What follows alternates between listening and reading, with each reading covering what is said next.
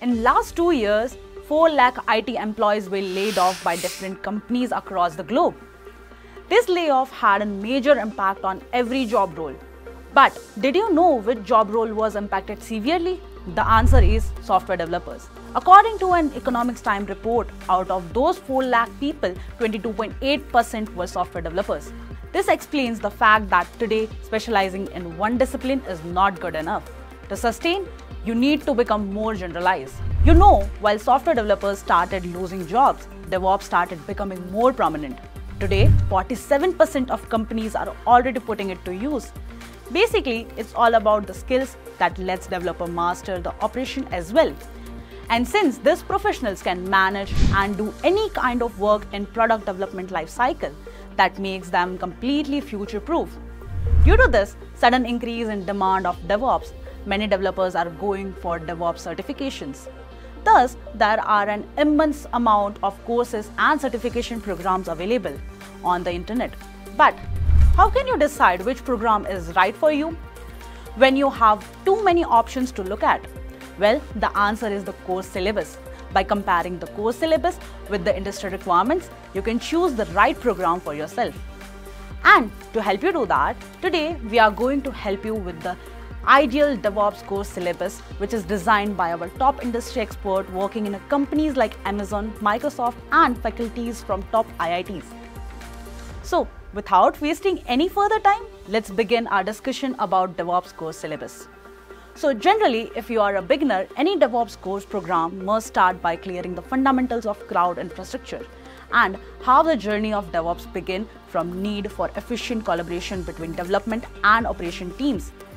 Here, the course will also cover an introduction to DevOps, DevOps lifecycle, and DevOps tool. Additionally, you will also explore version control system like Git.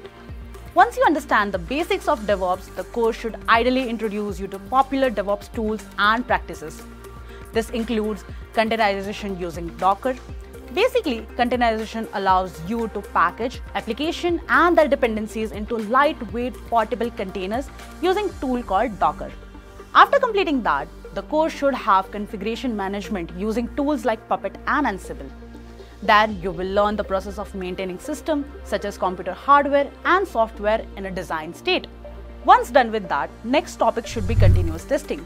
Here you will learn how to work with Selenium, and this will help you learn how to set up an automated testing process in your entire software development lifecycle. Now, what next?